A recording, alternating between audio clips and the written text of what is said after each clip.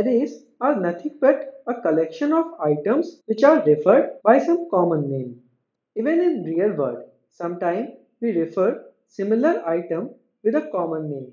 For example, let's say you have ordered a pizza which has multiple slices. You might refer to its individual slice as first slice, second slice, third slice, fourth slice, fifth slice, sixth slice, seventh slice, and the eighth slice.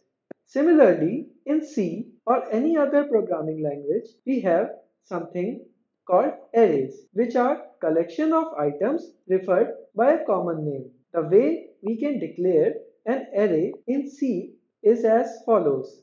Let's try running this code in the compiler and see what happens. Over here, we are creating an array called A, which has maximum 4 elements, and then we are initializing the array with 4 values that are 1, 2, 3, and 4. Now, if we want to fetch individual element of the array, we can do it by variable name followed by the index within a square bracket. Keep in mind the index in C starts with 0. So the first element is A of 0. Let's run this code.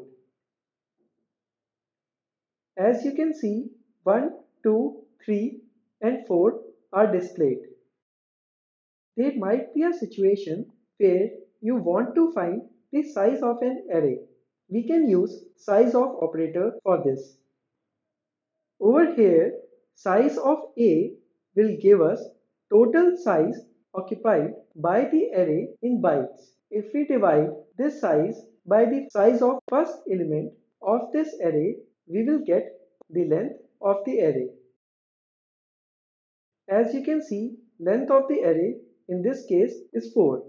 Let's add another element to the array. The length of array becomes 5. One advantage of having arrays is that now we can loop all the elements of this array using a for loop. Over here, we have initialized I as 0, and then we are running this loop till I is less than the length of the array. Inside the loop, we are displaying A of I. So, in first iteration, 0th element of array A would be displayed.